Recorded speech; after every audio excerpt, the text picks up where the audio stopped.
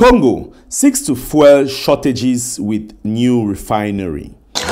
Welcome to the Business in Africa News Update, the place where you get all the latest news about business on the African continent. And if you're new here, make sure you click on the subscribe button to join the Business in Africa community. Don't go anywhere, keep watching, okay?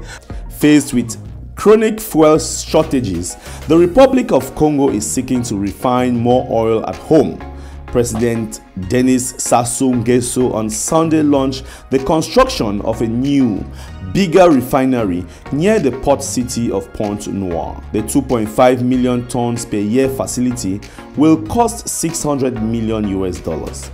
Named Atlantic Petrochemical Refinery, this unit will be built on 240 acres and must officially offer more than 5,000 direct and indirect jobs. It aims to diversify and consolidate the industrial fabric of the country, which depends essentially on oil, its first source of export. The project follows an investment agreement concluded in 2020 between the Congolese government and the Beijing Fortune Diheng Investment Co. Limited. The amount of the contract is $600 million US, according to a parliamentary source contacted by AFP, but who did not wish to comment on Brazil's share of the construction bill. The refinery will produce automotive and aviation gasoline, liquefied petroleum gas, diesel, lubricants, bitumen, kerosene, and others. Hydrocarbons Minister Jean-Marc Shikaya said during a ceremony presided over by Congolese head of state Dennis Sassou Nguesso. The new refinery is therefore an important link in the diversification of the economy in the hydrocarbon sector, he added.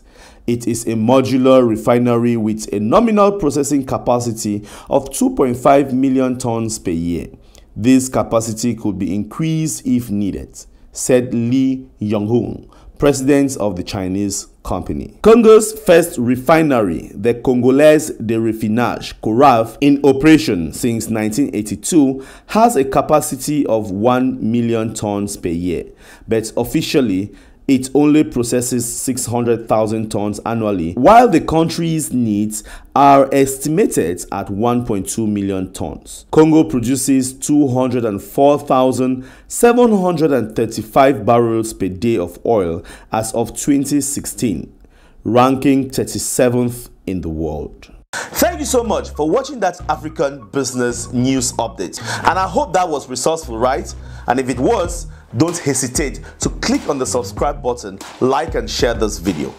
And if you intend to invest on the African continent, then follow these two simple steps. Number one, download our books on Amazon Kindle. You've got the first book, which is The Unique Business Idea for Every African Country. The second book right here is the African Business Startup BRAINBOX. The links are in the description box below. Just go right there and download them right now. And then after that, you can contact me on WhatsApp or call. Let's talk about your business. Thank you so much for watching, and don't go anywhere. There are just so many other videos on this YouTube channel, so keep browsing and keep watching and keep adding value.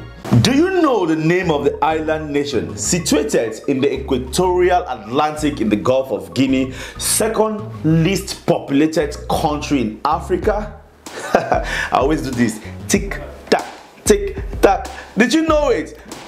It's Sao Tome and Principe. Yes, guys, I'm sure you guys never knew about Sao Tome and Principe, right? Yeah, for those who know, Sao Tome and Principe is like the second least populated country in Africa with just about 250,000 people, right? One of the in fact, it's a small island, just very small island. But believe me, this country has so much potential when it comes to business. Ladies and gentlemen, in this video, I'll be talking about the top 5 reasons why you should invest in Sao Tome and Principe, and of course, you are going to discover so much about this wonderful country, Sao Tome and Principe. So if you're new here, you know what I do, right? make sure you click on the subscribe button before I continue talking, and also drop me a comment, because I'm doing this video based on a comment that one of you guys, one of my subscribers, had to drop to tell me, please talk about Sao Tome and Principe, and that's what I'm doing. Okay, so drop me a comment as well so that I know exactly what you want me to talk about, and I'll come back here to do that video for you. Okay, my name is Rofo Chifo, and I am the CEO founder of HR Systems.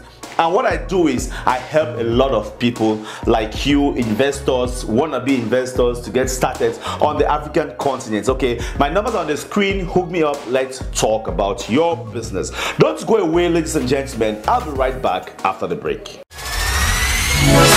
Hello guys, hello my Business in Africa YouTube community. My name is Rofo Chifo. I always talk about the best business ideas to invest in Africa.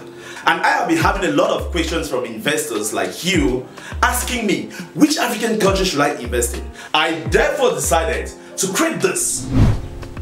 If you're an investor and you want to invest in Africa, then you need this tool. Click on the links in the description box below and download your own copy. Welcome back guys, welcome back to the Business in Africa YouTube channel. And as I said, right, if you're watching me for the first time, don't forget, at the end of when you watch, don't forget, don't go away without dropping me your comment to tell me which topics you want me to cover next. Okay, I always do videos based on your requests, remember that. And if you like my videos, give me thumbs up and don't forget to subscribe. Hey, did you subscribe already? Thank you. You must be wondering why I'm saying thank you, because you have probably not subscribed, right? I'm going to give you 5 seconds to do so. 1, 2, 3, smash that subscribe button. 4, smash it guys. 5, thank you so much for subscribing. I know you subscribed already, right? And I know that you're always going to come back to watch. So now let's go into the top 5 reasons why you should invest in Sao Tome and Principe. But before I do that, let's have a little background about Sao Tome and Principe. STP, or Sao Tome and Principe, is taking steps towards improving its investment climate and making the country a more attractive destination to foreign direct investments. STP is a stable, multi-party democracy, and the government is working to combat corruption and create an open and transparent business environment. The 2008 Investment Code, updated in 2016, the Code of Fiscal Benefits and Incentives, the regulation of the Investment Code, and other business-related regulations approved in the past year provide a more modern, attractive, and transparent legal framework for foreign investments. The Millennium Challenge Corporation Country Threshold Program, implemented from 2007 to 2011, modernized Sao Tome and Principe's customs administration, reformed its tax policy